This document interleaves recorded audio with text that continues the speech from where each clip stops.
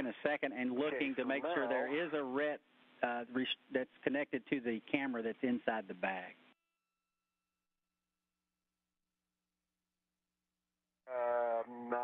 No. I'm not going to try to open that lid right now. Is there a question about the config, or do we think we forgot it, or what? Yeah, I think there's no question necessary. We were just a little surprised that there were 2 RETs on that scoop instead of 1. We expected 1. Okay. Well, I think I connected that other RET to it when I dropped it off. Okay, yeah, that makes sense. Great. Yeah.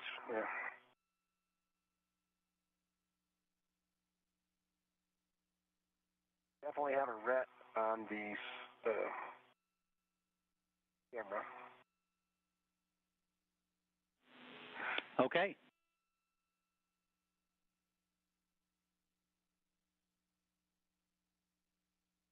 So that was Butch Wilmore here in Mission Control Houston, who's talking to the 2 crew members in space, currently spacewalking. Ricky Arnold at the end of the station's robotic arm, whose helmet camera we're viewing right now. They're talking about RETs and scoops. The scoop is the thing that's in front of him. It's that silver sort of stick in the foreground there that helps him to handle the equipment that he's working with. It's a good way to grab the equipment and have a good grip on it with those EVA spacewalking gloves. The RET is the retractable equipment tether that allows them to make sure that if they let go, that it will still be able to be grabbed and still attached to station or themselves. Sounds good. I am over your right shoulder, trying to hand you the scoop. Yeah, just set myself the other way. Okay. Have it, but we're colliding cameras here. Let's not. I'm going to bring it towards you. You have it? Block it. Yeah, block it from yourself. Okay, I'm working on it. And I'll back off here.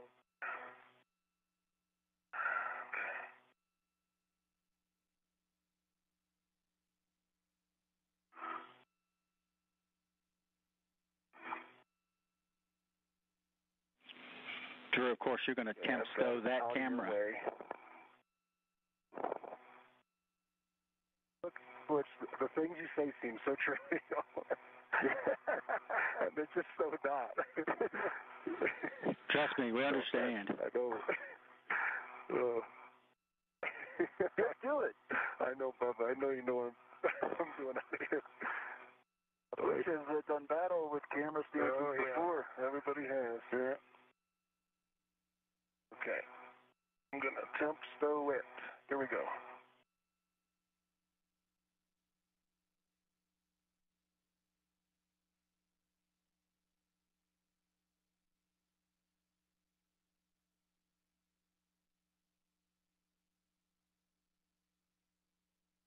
Okay, the camera is temp stowed with an adjustable tether to the handrail. Put the RET somewhere as well.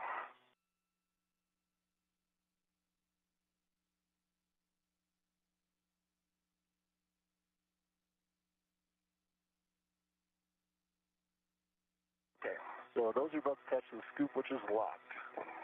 So the camera's out of the way to the aft. Now, I want the other one. Hey, Butch, do we, if we're ahead that much on Drew's stuff, do we want to have him just hand me the camera, install it, and then put the ORU bag on my bag before I depart?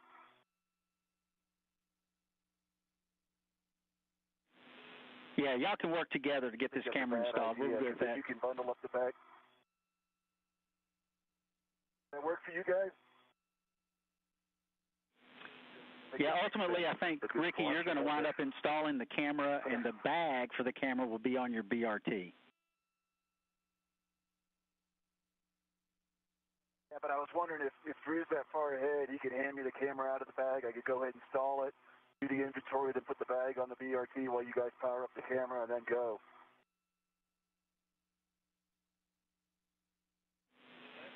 We are good with your plan.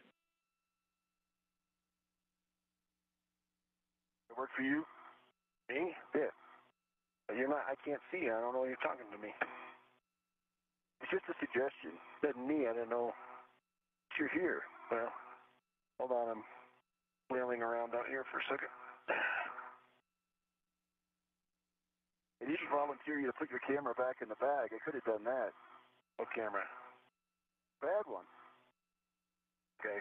Do we need to get the shower cap off first? You do not need to take the shower cap off first. Comes and then you hand me the thing. Is that correct, Butch? Okay, but there's a wrap from the shower cap to the bag. Yeah, and that'll give me a hard time. Yeah, go ahead. You can go ahead and take the shower cap off. Oh, because it's just going to get still.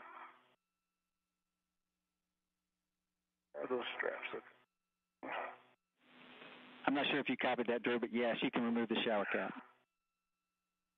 Yeah. Copy, we're working it. Or should I say, I'm working it. What are you doing? Not helping. Hold something. What do you want me to do? I don't know, grab the camera or something. I can't see anything. There's the scoop. You have to rotate it around. Right now I got it. Okay. Hey. Let me shoot it. Our cap sung pretty well.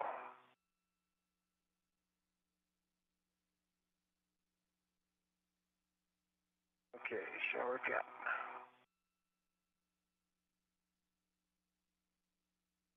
Okay, our cap's off. And, hold on, I'm... Okay. Alright, you've got the camera. It's of sorts. Yeah, I got the bag, too. You're the only one holding it. You can let go of the bag. I'm not touching the bag. Oh, okay.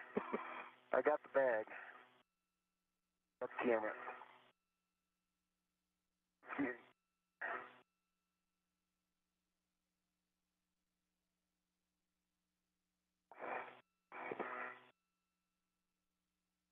Good.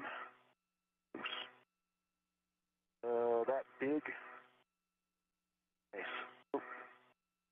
You got to get that spike through that hole. I know. Trying to line it looked like it was right on. Go. Nice. Get it? Yeah. Perfect. All right. Nice work. A lot of mass on this thing. Yeah. All right, Butch. Soft dock, eh? Yeah. Hey, guys. I can drive through the scoop, though. I just wanted to make sure that you guys did check for any FOD or bit pins on both sides of that before the install. And if not, that's no big deal. You can take it out and we'll look at it. Yeah, the backside didn't look. I didn't see the camera, Butch. I can do that real quick. Thanks for the reminder.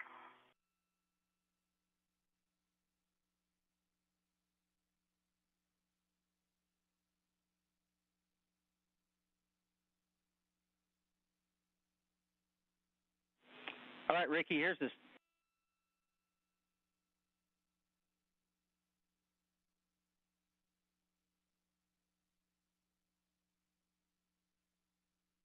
So again, another short handover of communications. Just a few more seconds until we regain video communications from the space station as we're handing over from satellite to satellite. Drew Feustel just sort of finagling with the orbital replacement unit, the spare camera that they're going to swap into position of a currently failed camera. I think you were doing it, checking no FOD, good EMI band on the spare TVCG, It all looks good. no FOD and no bent pins. And if you haven't already done it, you've got your shower cap off and tended to the ORU bag. And as you put it in, you're going to push in and rotate the camera tilt pin lever to the unlock position and verify the lever pops out. Oh, out. There you go. You want me to do that before I drive any bolts? That's affirmative. Huh. Seems like it would pop off. I'm afraid of that.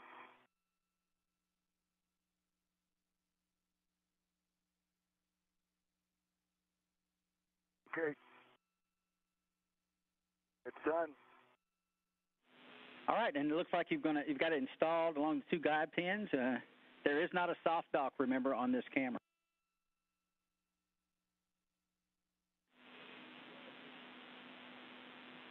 Okay, so the plunger kind of doing the, oh. Hold on a second. Yeah, and when you said it's done, does that mean that the lever popped out? Yeah, but it's the cable one. Did I get the cable one? Yeah, you got the cable one. I couldn't see the other one. I can see the cable levers up. Yeah, that's what I was wondering. Can you bundle that? Yeah, I can. The other one was completely hidden.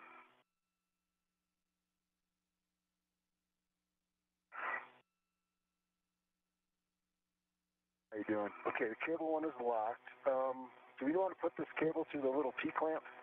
Hey, Houston, there's a little P-clamp for the wire that goes to the camera. Want it through that P-clamp? That's firm. Put it through the TA clamp, please. Okay, stand by.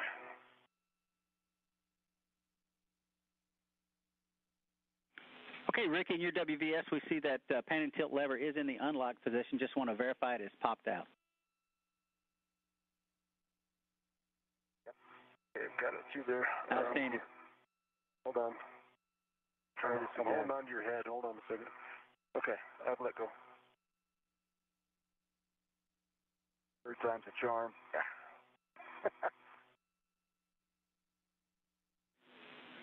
Okay, now I think we're there. We're ready to install the camera on the stanchion by sighting it along the two guide pins into the install position. No soft dock. Okay, it's there. Okay, you can install your large hook of your mini workstation RET on the TV CIC. Lock out the RET reel with slack. Got it. You can release the scoop now and tend it back to the ORU bag.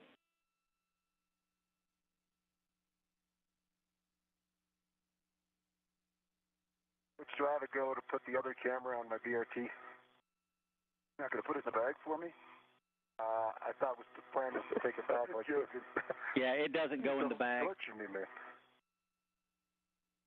You want me to go ahead and install it on my BRT? That's affirmative, Drew. You have a go for that, and the bag stays with Ricky. Say, Nick? That should go right back to the bag. So I can't see it though. It's okay. It's got tether on it. Yeah. Bag glitch. I'm ready. The scoop's released. And it's back to the ORU bag, correct? It is. Attached to the ORU bag. It is not inside it yet. Okay. Let me real quick tag up with Drew. We'll come back to you, Ricky. Drew, for that, you're storing it on your BRT. You're going to check all the tethers and tools are clear of the spare camera.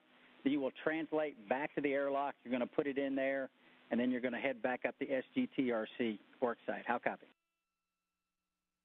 I copy all. Okay, back to you, Ricky. I got a caution and a note.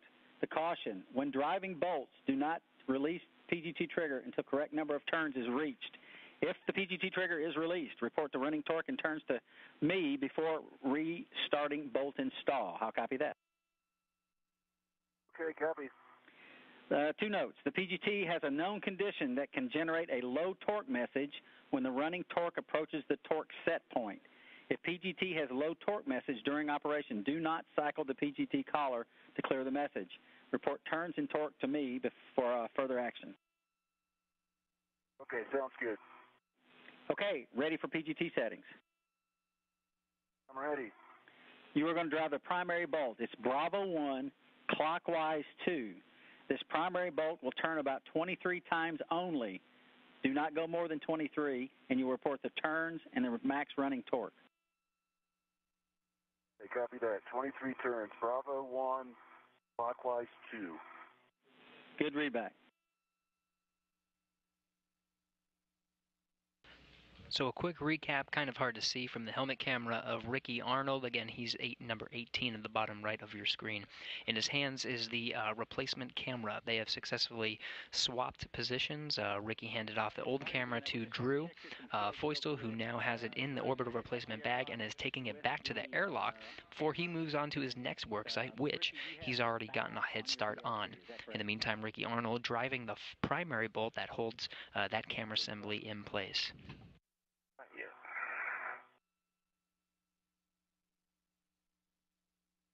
has... Are you there, Ricky? I'm counting. Okay.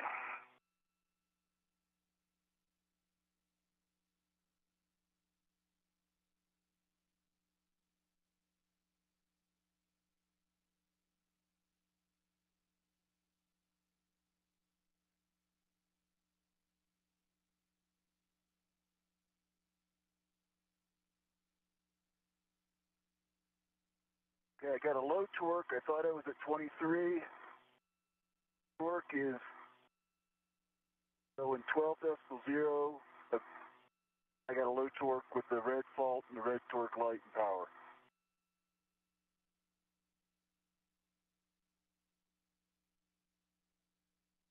It was right around. What is the running torque there, Ricky? It's in the lower right-hand corner.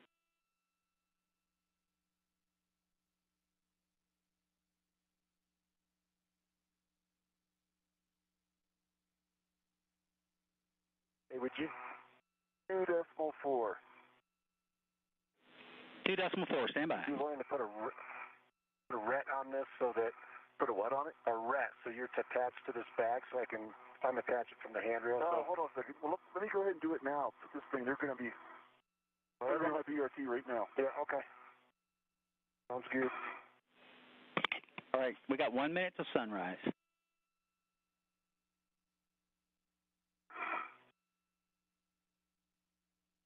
All right. Here's a ret. Let me know when it's attached. It's attached. Okay, I'm going to release this one. Okay. And you've got the bag, and I'm leaving. I got the bag. You bail it. I'm out of here. I got light on my bag again.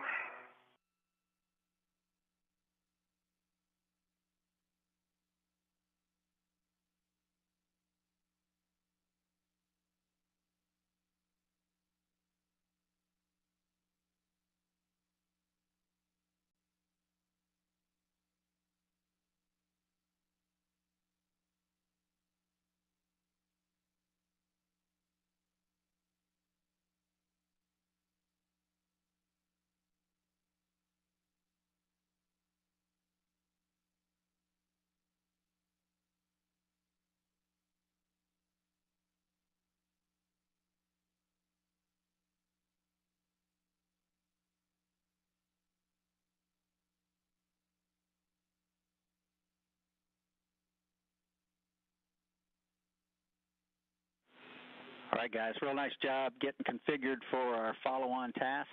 See your bag on your BRT there, Ricky. And we are ready to continue with the primary bolt. Can I go ahead and release my ret from this?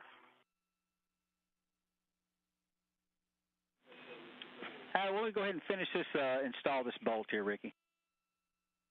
All right, it's got it wrapped in the bag Drew handed me, so it's going to be pulled toward the camera. All right, let's go do the primary bolt. I'm ready. Okay, the PGT setting to finish this primary bolt will be alpha 3, clockwise 2, and you're going to see about 1.5 additional turns for maximum turns of 24.5, and we'll take the final torque turns in light.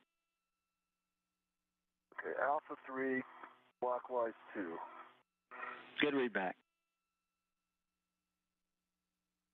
Thinking 2.5 turns? 1.5, 1.5. Okay, but to a hard stop or stop at 1.5? It's going to torque out. Okay, copy.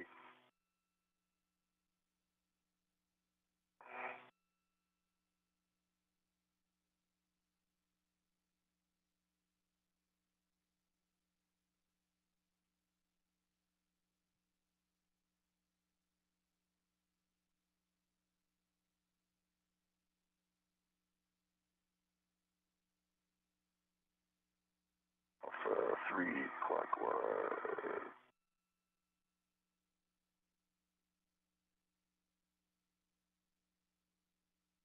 Well, cover's open. Which that's driving well past the turn and a half.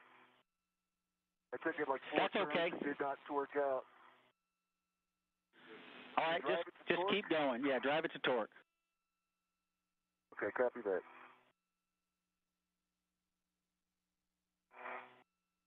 Here we go. All right.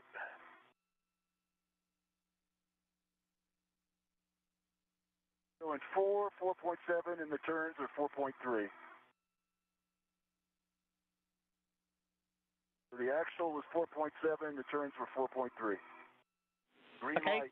copy that. That's good numbers. We'll go ahead and you can release your mini workstation rep from the TVCIC and unlock it. Copy that. I'm going to clean up here a little bit.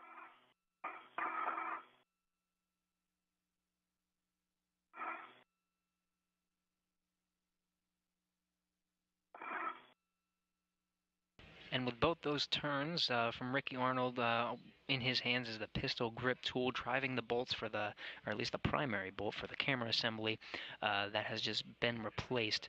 Drew Feustel handing off the new orbital replacement unit, the replacement to that camera, and now that camera has the primary bolt successfully driven. You'll want to stand by until we give you a go, and we got a couple inhibits we need to do ahead of time. I'm still working with the camera to get it in the airlock, but stand by. Oh, yeah, we knew that. I just wanted to give you a heads up. Okay.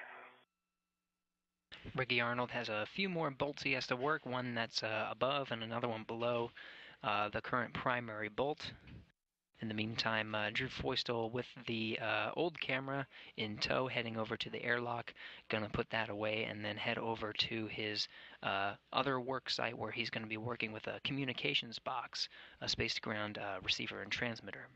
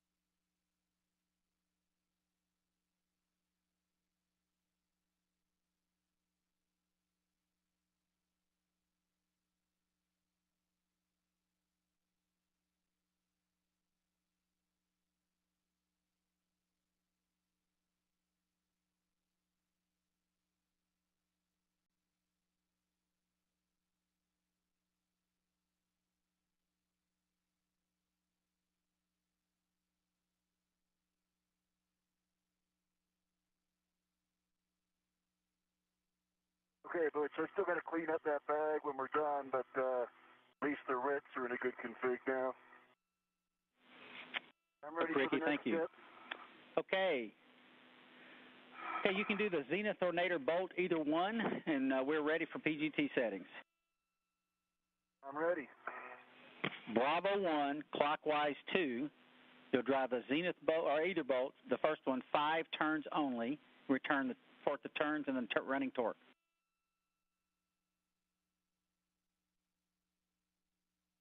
Okay, Bravo 1, clockwise 2. 5 turns only.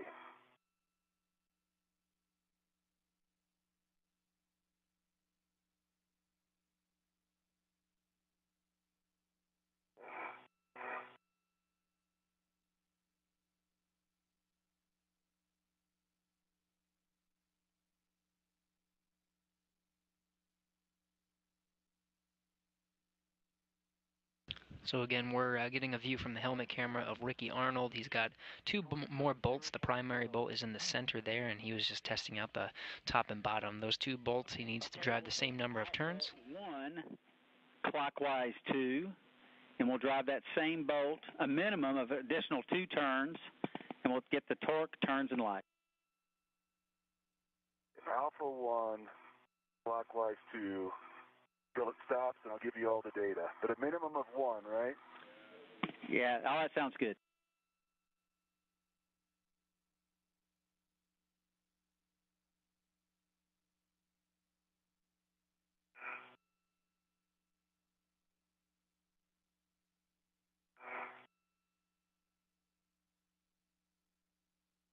Okay, got a green light on 5.0 turns, and the running torque was 2.3. Final torque was 2.3.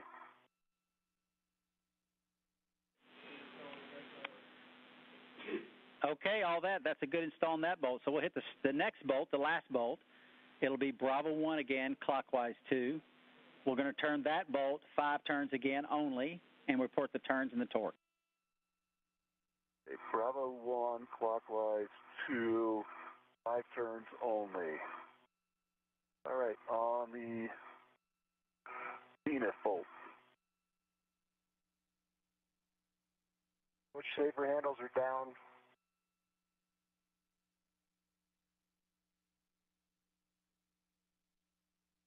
Gloves. Good. And okay, dry. 5 turns, 0.0 running torque. 5 and 0.0. And Drew, we copied the safer handles in the gloves. Make sure you get the thermal cover. And once you're ready, I think you're ready to go back to the work site. Okay, thermal cover's closed. I'm heading back up. Nice work. Okay, Alpha 1 now for you, Ricky, clockwise 2. We'll drive to torque and report the torque, turns, and light. Okay.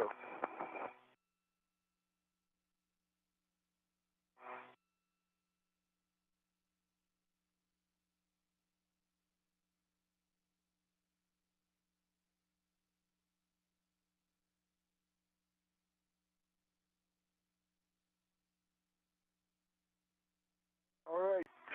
5.4 turns, torque 2.3, green light.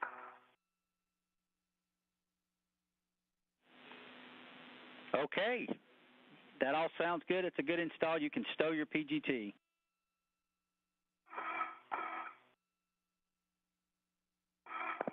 Once you get that done, Ricky, we want to verify those NZGL connector bales are over center.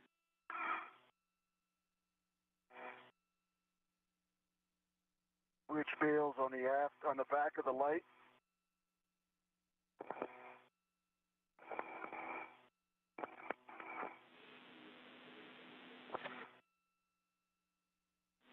That's affirmed. You might be able to get a better view once you back away and we get an inventory and check out there, Ricky.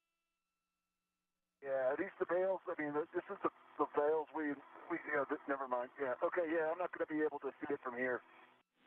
Okay, we copy that. To verify the SD camera lens hood is square to the camera.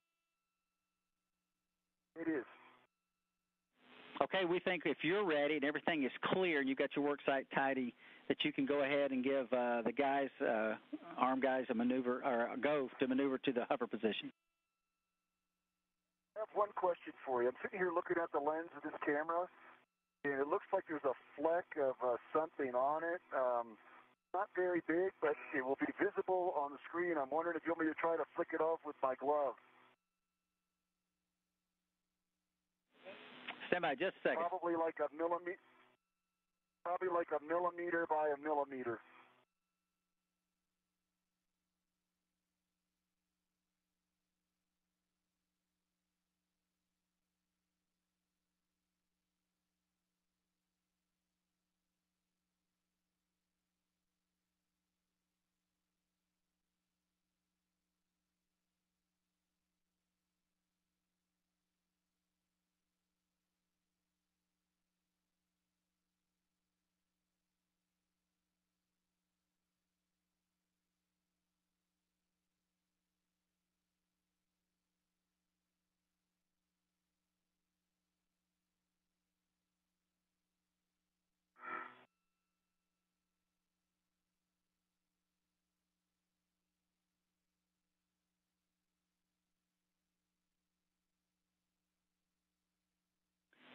Okay, Drew, we're picking up when you're ready. We have our Hibbets good are in place, so we're ready when you're ready.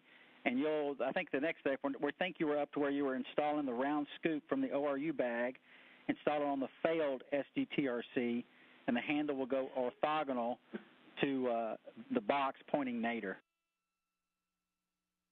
Which that work is complete. I'm doing a swap right now on the straight 9-inch PGT. Okay, understand. You're swapping to the 9-inch.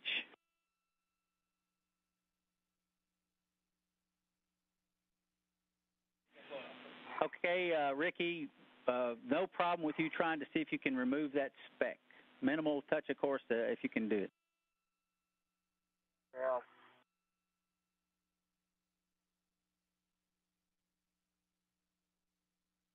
And it's free. Very good.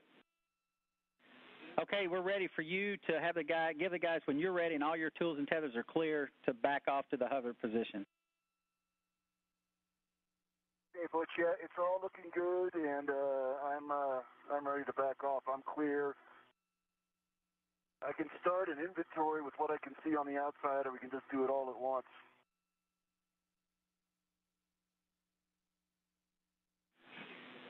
Yeah, I think we want to go to the back off position first, Ricky, and when you are clear, you'll give us a go for the light checkout. Once we do that, then we'll get the inventory. Okay, perfect. I'm ready. Scott and Nemo, I'm ready to go to the hover position when you guys are. Okay, brakes are already off, and we are ready to maneuver Station Zenith about 3 meters. And this is no G.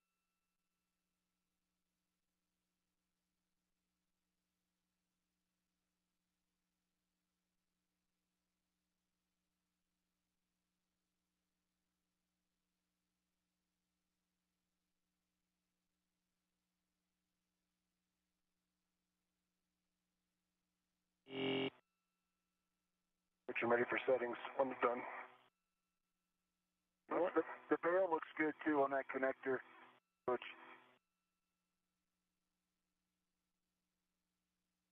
So a quick recap while we are in transition of video communications from the station. Ricky Arnold has driven the bolts for the camera. He's going to back away on the station's robotic arm. Again, Scott Tingle and Norshige Kanai inside at those controls. Back away and do a quick inspection before he moves on to his work site working alongside Drew Feustel, who's currently over at the communications box beginning those procedures. The ret on the scoop with slack.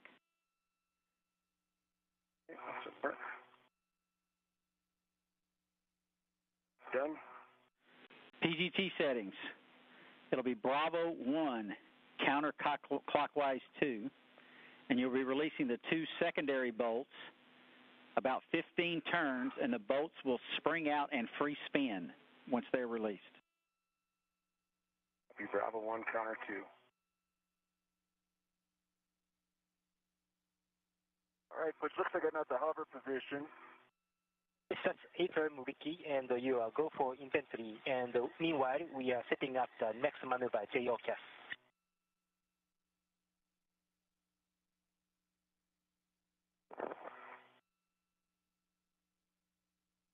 Begin the turns for the secondary bolts. All right, boys, I see a shower cap on a ret. I'm going to put in a bag. I see another ret with a scoop that needs to go in the bag, and I think that's all that's in the bag. So I'm going to bundle that up, and then I can read I tell you what's on the outside. That sounds good so far, Ricky.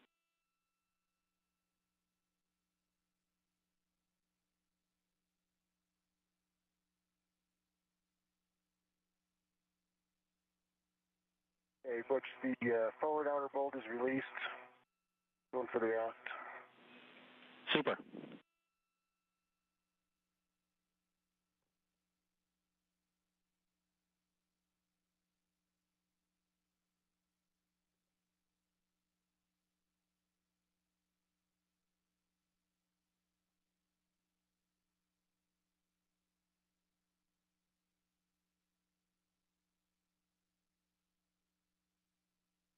Both secondary bolts are released. Okay, understand both bolts are released there, Drew. We copy that. Your PGT settings are the same, Bravo 1, counterclockwise 2. You're going to release the primary bolt. It'll be about 31 turns, and that bolt as well will free spin. Copy.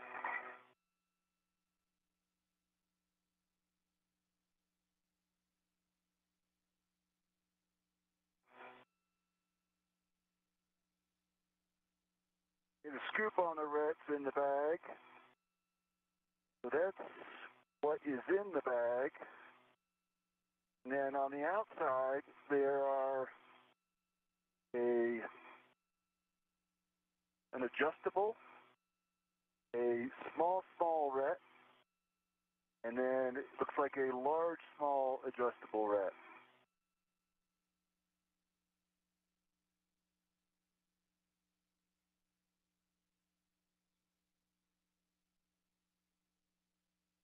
And Houston, Butch, no joy with that torque setting on the primary bolt. Working out. Okay, stand by.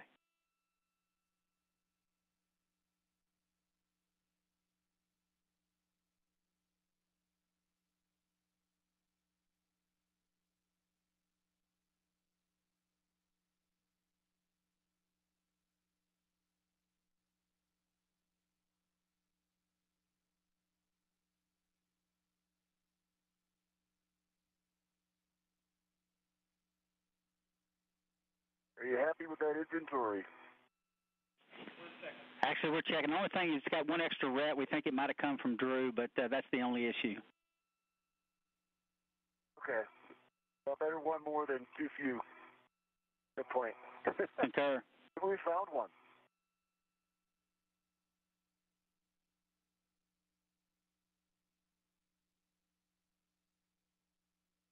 Ricky, we are ready to maneuver JO gas if you are okay. I was wondering about the checkout of the camera.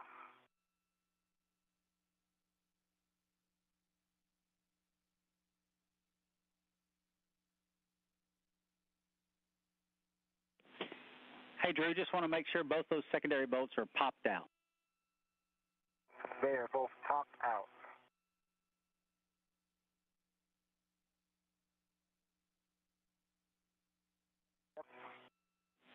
Okay, we're going to try the Bravo 1 counterclockwise 2 setting one more time, Drew. Yeah, just so you know, I've pulled the trigger about 15 times on it. That's what we guess. Okay, there's our answer. So, stand by.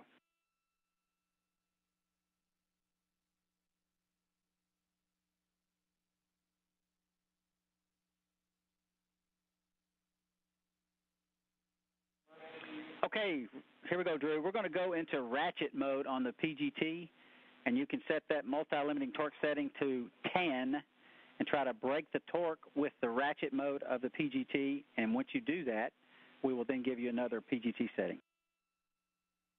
Okay, clutch is set to 10.5, and I'm in ratchet counterclockwise. We like it.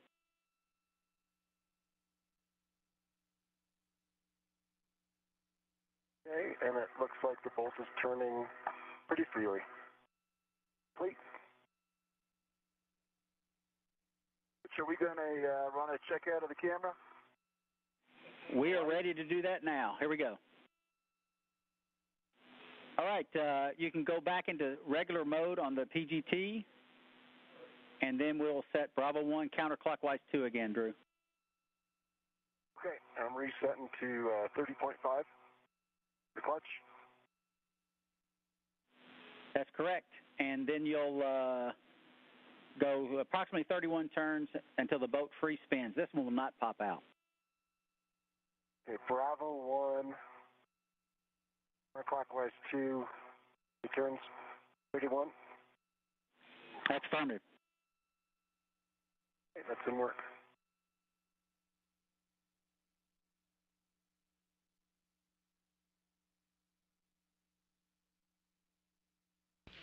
So you're getting a view of Drew Feustel. Again, he's EV1 for this particular spacewalk, wearing the suit with the red stripes. Currently in his hands is the pistol grip tool he's using to unbolt the space-to-ground communication box that he's currently working with at this current location, unscrew it, and begin the remove and replace process. In the meantime, Ricky Arnold, still at the end of the station's robotic arm. He's checking his bag, putting away all of his components, and getting ready to get out of the foot restraint and remove it from the station's arm so he can put it away and go over to help Drew Feustel. He's got a spare moment right now, so he's got the camera in his hand, taking a few photos, and as well as inspecting his glove for any damage. The suit is a vital component to the success of a spacewalk, and it has been a technology that has been that is since the 70s and has been upgraded quite a bit to be maintained aboard the International Space Station.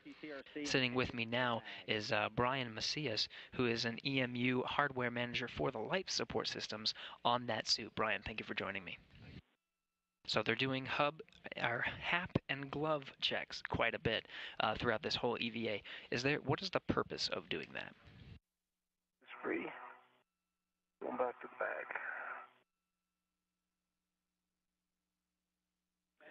Okay, Drew, we want to get an inspection of... Okay, there we go. Little technical difficulties. Well, good morning. Thanks for having me. Yeah, glove and HAP checks, well, first for the gloves, that's something that they've been doing since they've been using the suits. Obviously, the gloves, every EVA they do, they got to use their hands quite extensively. And there's just a little bit of material between the inside of their suit and the outside, the vacuum of space. And we like to, the gloves are pretty durable, but we need to make sure that they stay in good condition. So we don't know where sharp edges may be or hazards that are on the space station. So periodically we got to have the crew inspect their gloves, make sure there's no damage, so that they continue their EVA. Now the HAP is something more recent. That stands for Helmet Absorption Pad. That was first commissioned, I believe, in about 2014. And that was one of the responses to the 2013 EVA number 23 water and helmet incident, when one of the crew members got an excessive amount of water in their helmet and he almost drowned. This HAP is designed to absorb quite a bit of water, probably about 1.5 liters worth of water. The suit holds about a little over a gallon of water, so this HAP can absorb a good bit over half of that water. And so the crew is actually able to detect if there is moisture stored in that HAP. They can just kind of lean their head back in the helmet, and if it feels squishy, then we know we've got a problem. If they don't feel anything, then we're good to go and we continue. A great piece of technology to ensure the success of the mission, and particularly the safety of the crew as well.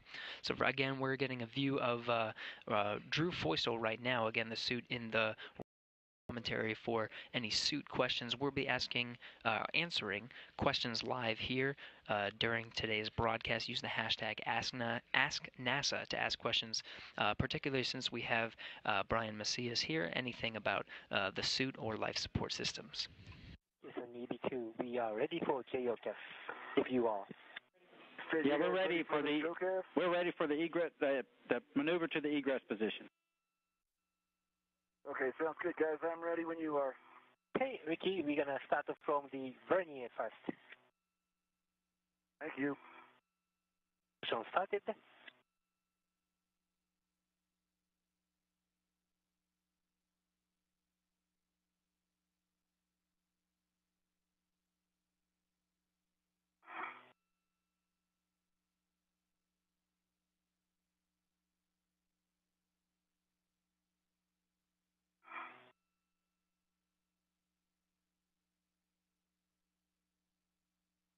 Switch. So here's a view from Ricky Arnold's helmet camera, again taking some photos. He's currently still on the station's robotic arm at the end of a portable foot restraint that allowed him to install that new replacement camera. The station's robotic arm currently be controlled by Scott Tingle, assisted by Norishige Kanai. They backed Arnold away so they can do an inspection of the camera. The camera checked out very nicely. All the systems are go. Again, this camera was a replacement for the camera port 13 spot. Currently has a standard definition camera attached to it, not a high definition camera. The crew was troubleshooting some ways to install that high definition camera, but didn't quite fit. But the camera is still fully functional, so they installed it on today's EVA. The high definition camera will be installed at a later date once they troubleshoot the issue. it's hard to get a good look just because of the sunlight and kind of shaded.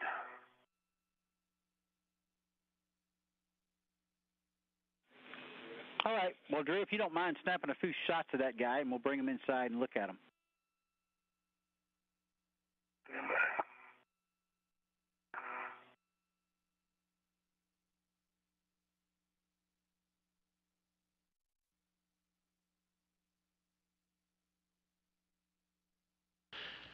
And speaking of high-definition cameras, the view that we previously saw was a view from the crew member's helmet cam, and I imagine you could tell there's the view again. It's pretty low definition. It's definitely not high def. Those cameras are quite old, but within the next year, we should be launching new high-definition television cameras for the suits themselves. So the same stunning views that you see broadcast from ISS will soon be broadcasting from our spacesuits. Great, and I mean, from a public affairs perspective, selfishly, I would absolutely love a view, a high-definition view from the perspective of the astronauts, but I'm sure it has some great engineering uses, too. Absolutely. It's kind of amazing that we don't have that technology up there yet, but, you know, these things take time.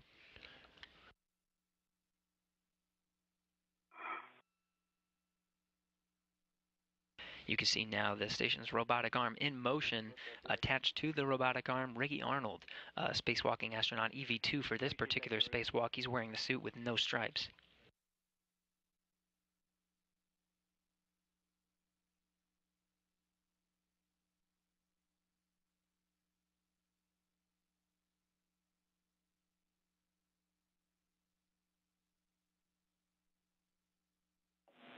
While you're there, Drew, you can go ahead and check there's no FOD or bit pins and good EMI band on that side on the SDGRC there. Yeah, the center side looks good. Just look good. Okay. It's all right. Everything else. Okay, we're ready to install that box by sliding it along the two guide pins into the install position. And recall, there is no soft dock. Copy, and secondary bolts are going to be driven first or primary? I guess primary. Yeah, that'll be the primary bolt first. And your settings? Bravo 1, clockwise 2.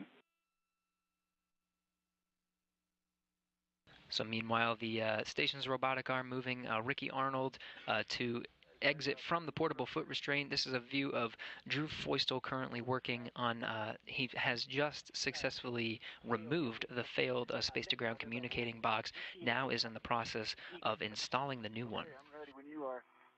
Copy. Let us set up manual mode. Sounds good.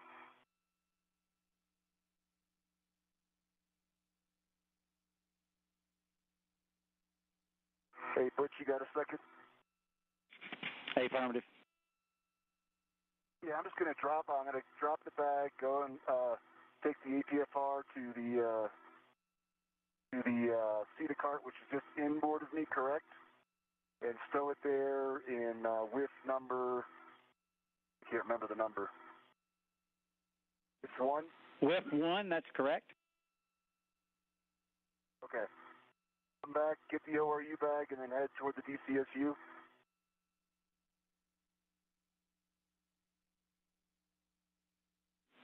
Okay, that's all a good plan. That's good call. Okay, thank you.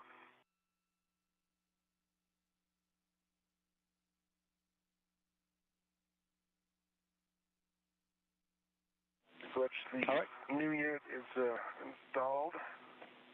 Okay.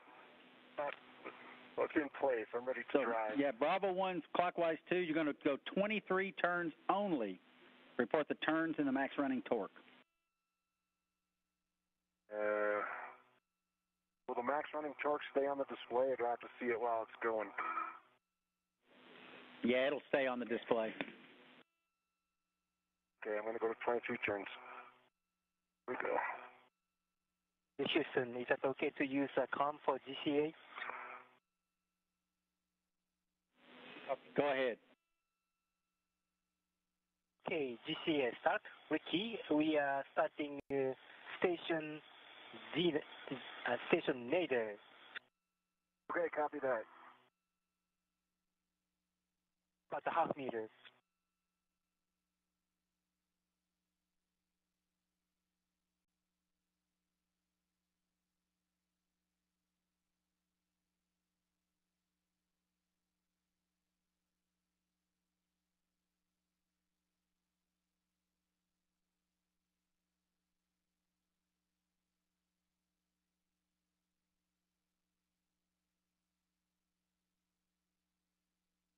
Security, next maneuver is station aft about 2 meters, coming close to the truss. Okay, I got eyes on it. Everything looks good. Ingress 8 is tucked in. Copy. Motion starts.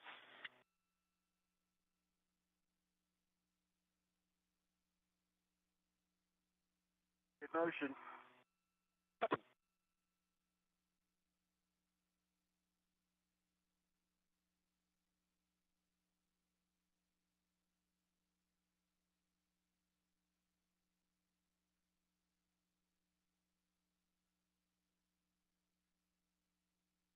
Houston, we're going to try that one more time.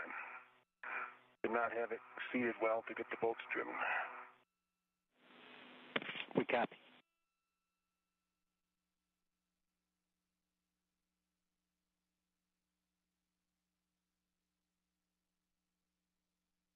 Key 1 meter to go. Okay, sounds good.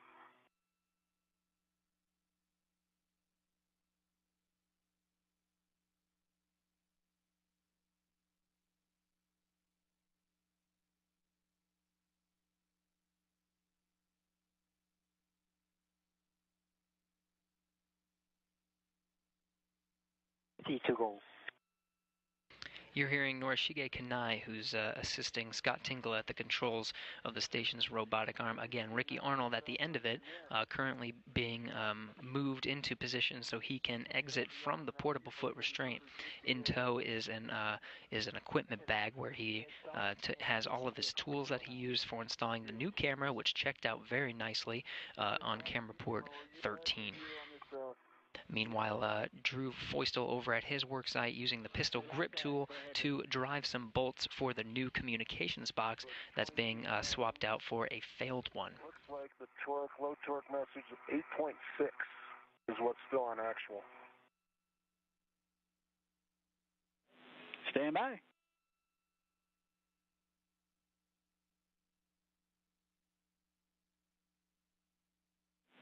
Okay, the final setting will be alpha 7, clockwise 2. You'll drive that bolt to torque and report the torque turns and light. Alpha 7. Clockwise 2. Alpha 7, clockwise 2, drive to torque.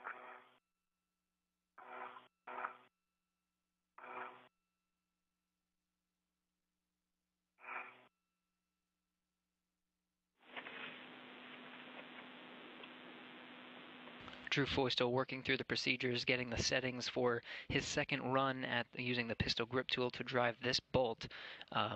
In his hand is the pistol grip tool that he uses his gloves to just pull the trigger, sort of like a drill here on Earth. I'm sitting here with Brian Macias, who's the EMU hardware manager for Life Support Systems. We have a question from Ask NASA. This question is from Andrew. If there is a tear in the glove, or any part of the suit for that matter, what's the protocol?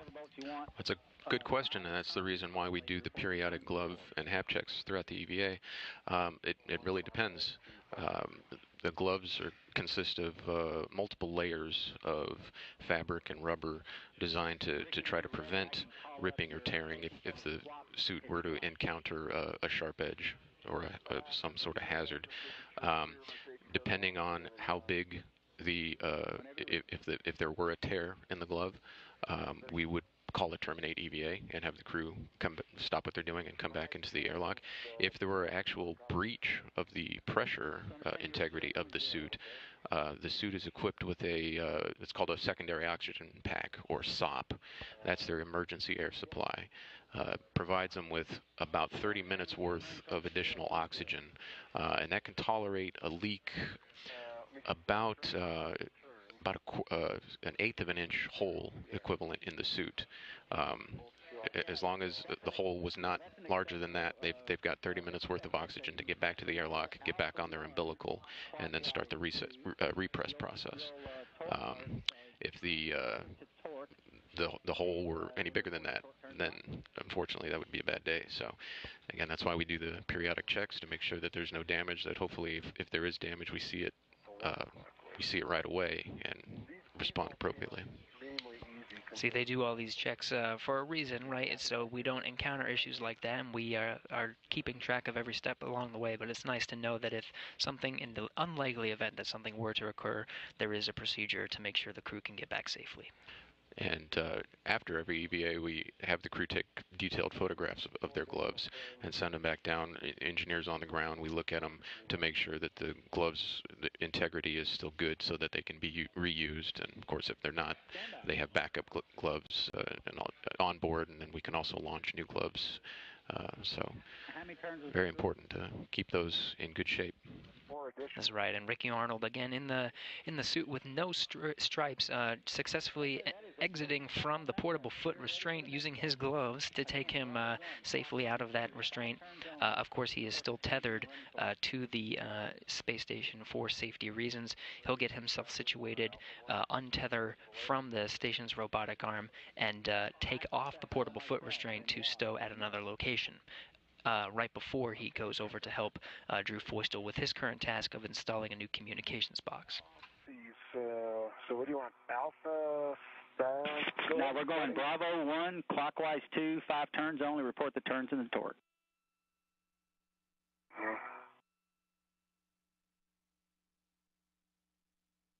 Okay, guys, if I could get the arm just a little bit closer to me for the safety tether swap and the UPFR removed, that would be great.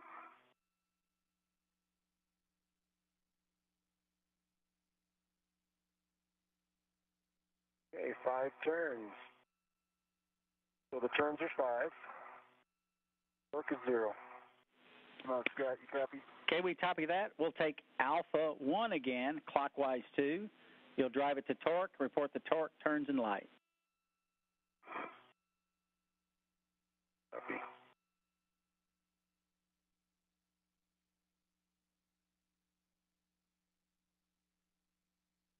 Hey, Butch, I'm going to need a quick GCA here just to get the APFR a little closer for the removal, and then I'll do my safety tether swap, grab the APFR. Okay, ready to go when you are. Okay, guys, you ready? We are ready, and start the GCA. Okay, sounds good. I'm going to need some station nadir. Light 2.3, 4 additional turns. Probably about a meter. Okay, starting station nadir.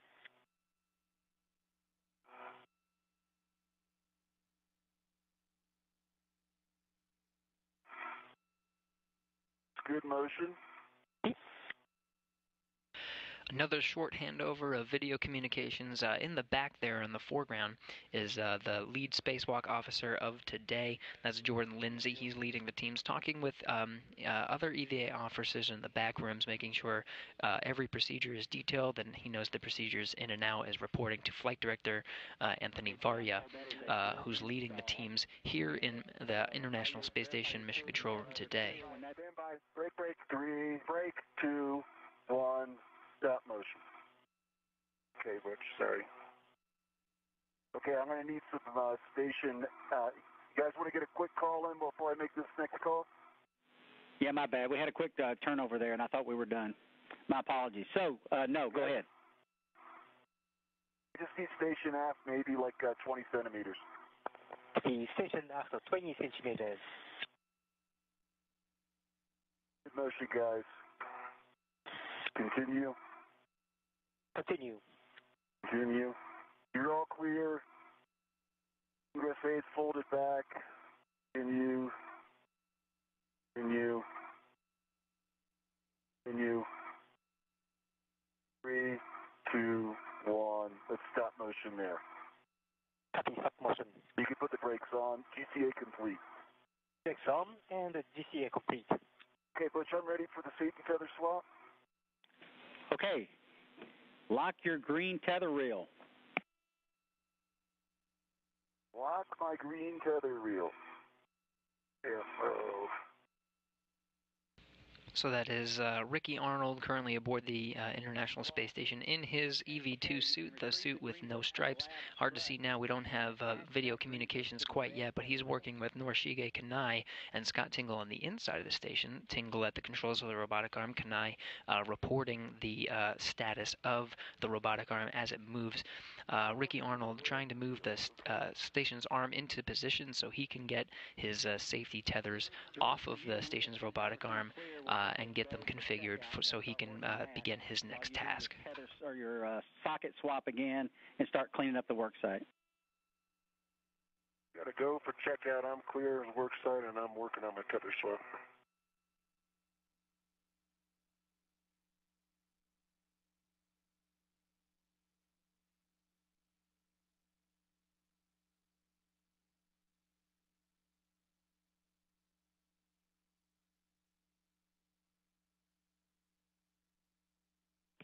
Ricky, I want to make sure you weren't waiting on me. I'm waiting for your call that your gate is closed and hook locked. Trying to get this. You are not waiting on me, my friend. Okay.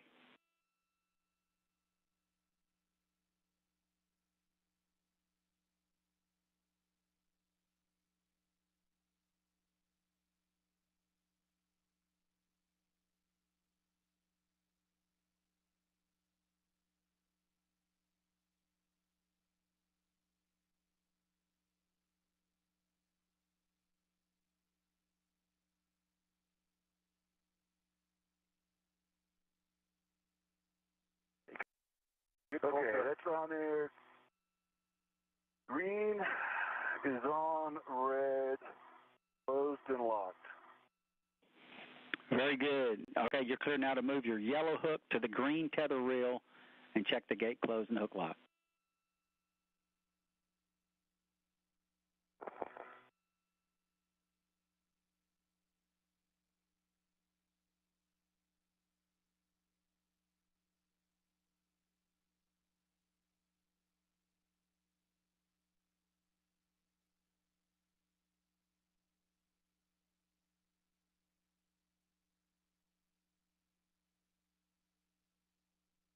It's yellow to green. Super. Gate closed, hook lock. We copy that, and then you can unlock your green tether reel, and that should complete it. I haven't got it yet, but stand by one.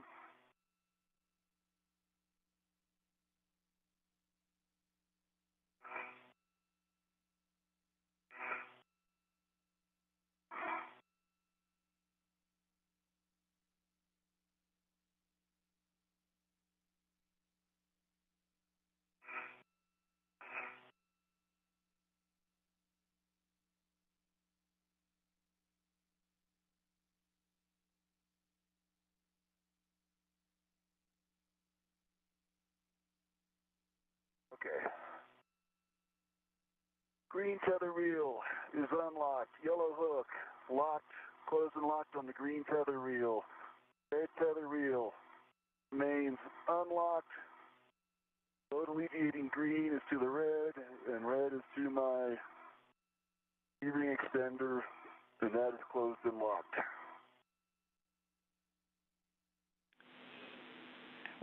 We like your config there, Ricky. Nice work. And if you haven't done it already, stow the APFR ingress 8 against the boot plate, and then you can maneuver the arm to the removal position. I think I can probably remove it from here.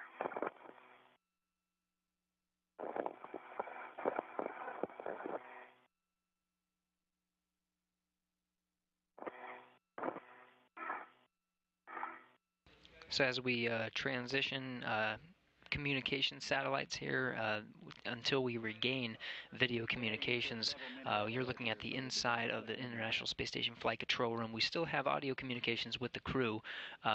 Drew Feustel is wrapping up his procedures of installing that new communications box. They're doing a checkout to see if the box itself is working. In the meantime, Ricky Arnold configuring his tethers so he can get successfully unattached to the station's robotic arm. Then he'll take off the portable foot restraint and put it in its new location before he goes back to the airlock with the orbital replacement bag for all of his tools and equipment of replacing that camera so that he can go ahead and get ready for his next set of tasks.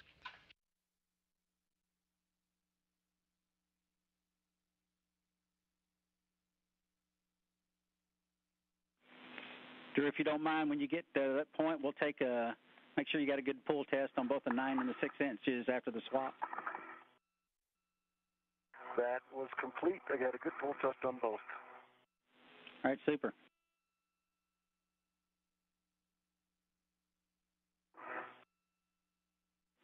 Okay, before you go, we're going to need to retrieve that round scoop. If you hadn't done it, I'm just following up on my checklist here. From the installed SDTRC and stow it on that ORU bag's microconical. That's complete, and it has a tether on it.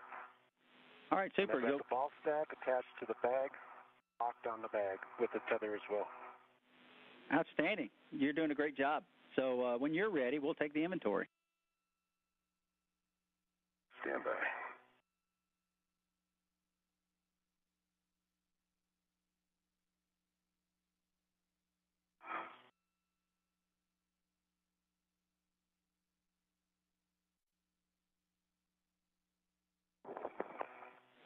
While you're working through all that, Drew, just curious if you saw any flakes, Z93 flakes come off that old box. No, I did not see any flakes coming off that box. Thank you. Nothing obvious. Okay, got the APFRs off the arm. If you want to go ahead and back away the arm, that would be great. It'll clear up my translation path out to the APFR stow site. Okay, we are ready to maneuver to the parking position. I'm ready for you too. It's a purely station Zenith motion. Sounds good.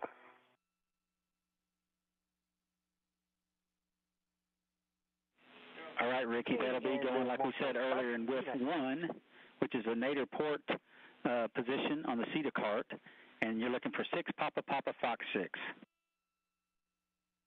6 Papa Papa Fox 6, you got it.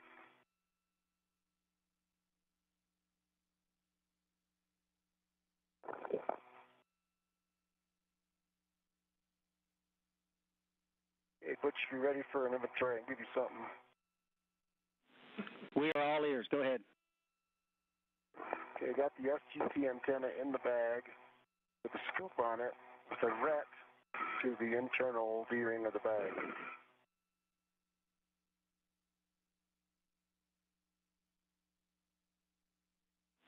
All right, super. Continue.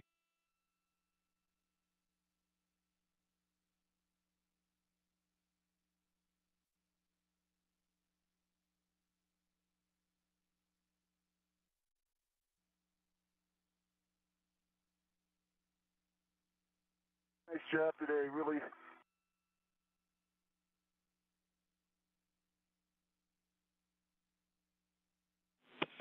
Sorry, Drew, we got caught in a handover. The only thing I heard was that you had the SGTRC on a ret to the internal D-ring.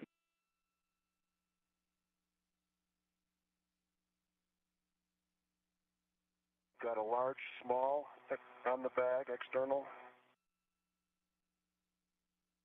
I've got a ret that goes into the bag.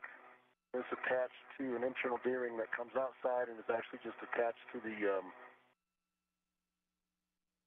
handrail, and probably just goes to the ball stack, but I just want to mine instead. So I've got a adjustable ret that goes to the scoop external, is on the bag. I think I already called out the ball stack attached to the handle. So there's one extra ret, and that's one of mine that attaches the ball stack to the scoop.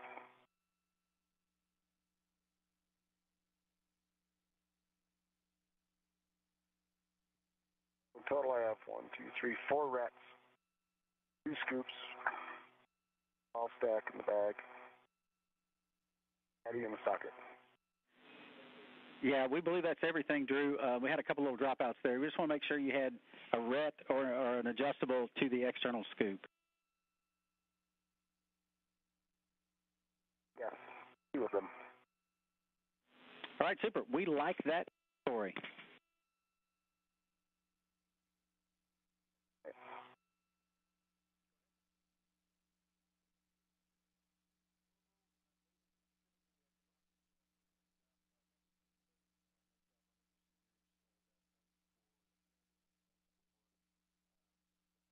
So we have regained video communications with the space station. Right now you're getting a look at Ricky Arnold in a suit with no stripes. He's EV2 today. Successfully detached himself from the station's robotic arm and is putting away that foot restraint that he's been in for quite some time. You can see it sort of towards his left leg. In the meantime, Drew Feustel is actually beginning the cleanup procedures for installing the new communications box.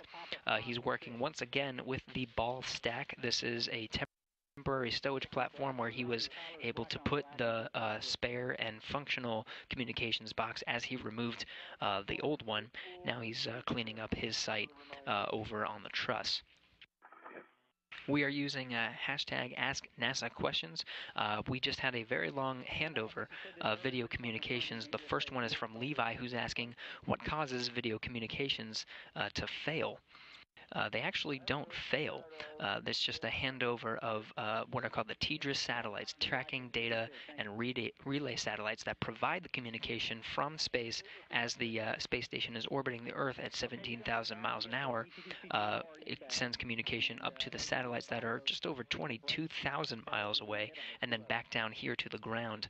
They are not exclusively used by the International Space Station. It's shared among other users, but during usually spacewalks, we prioritize the time, so we maximize the amount of connective capability as we hand over from satellite to satellite. There's 3 that surround the Earth, so as the International Space Station travels quickly around the Earth, we can maintain as much video communication as possible. Here we go.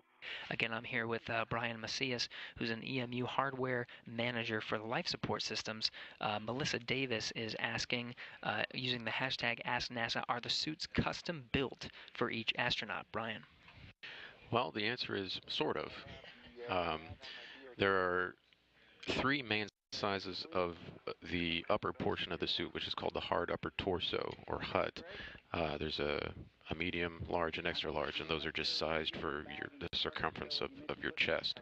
The other components, the legs and the arms, have a set size, but we can actually install sizing rings to make them longer or shorter as we need. We can also pull in some restraints to elongate or take up some of that slack. The only part of the suit that's sort of custom built are the gloves. Not every crew member gets their own custom pair of gloves. If we can match a crew member's hand to a former crew member in the past and we still have a pair of those gloves or a mold of that glove, we would make that. Every now and then we do have to make custom gloves for folks, but we've probably got about 65 or so different sizes of gloves out there to accommodate. It makes sense because, as you can see, this is the helmet camera from Ricky Arnold.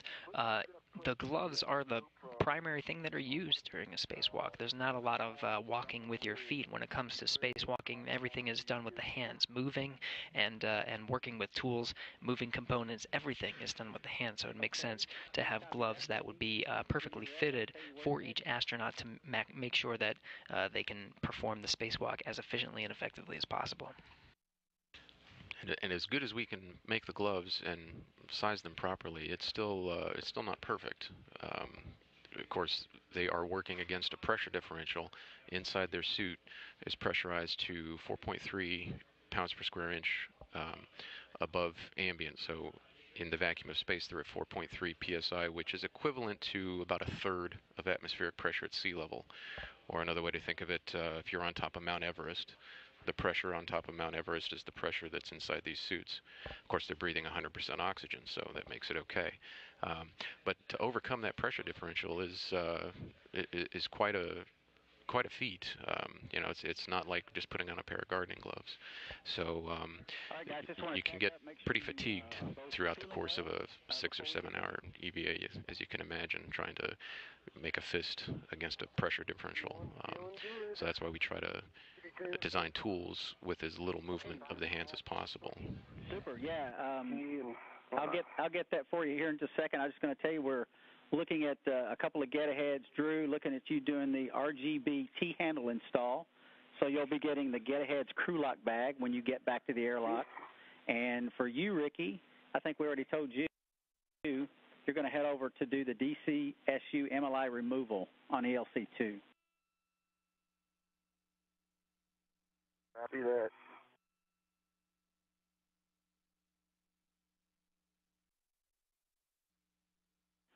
Okay, we're looking at about 441 PET right now, and you got about 2 hours consumables left, and all is looking well, good met rates.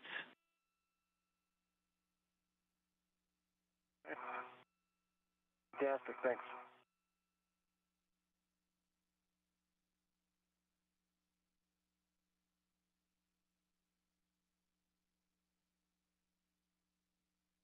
All right, got that kind of bundled in there.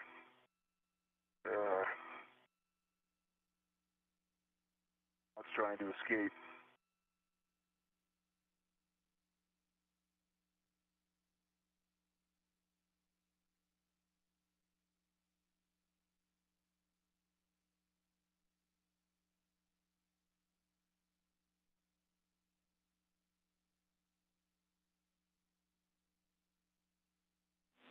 Ricky, I wonder if it might be easier if you put that camera inside that bag.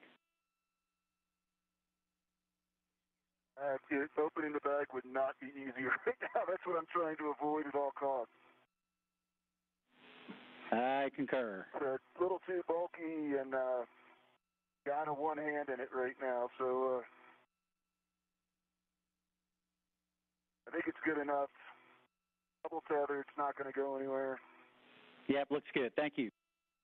I appreciate the suggestion.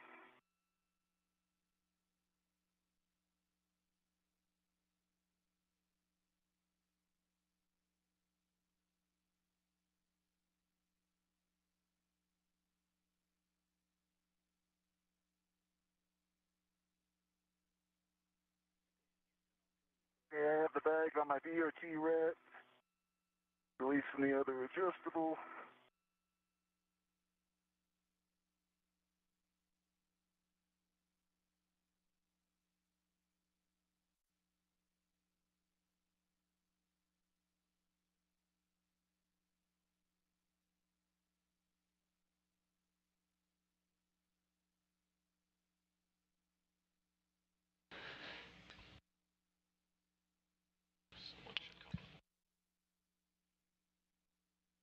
Just over 4 hours and 44 minutes into today's planned 6.5-hour spacewalk, our two spacewalkers, Drew Feustel and Ricky Arnold, are wrapping up their primary tasks.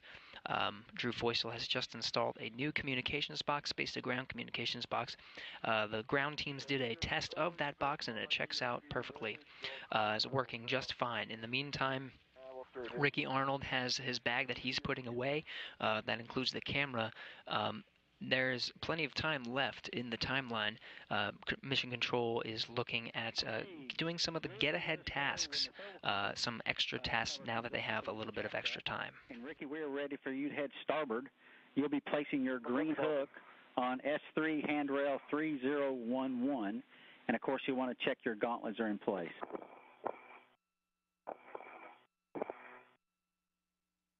Hey, copy that. Put your thermal covers open. About a minute ago. Okay, super. Thank you, sir. Ricky, for you also, as you translate, you'll want to stay at least 9 inches away from the C2, V2 antennas on S3.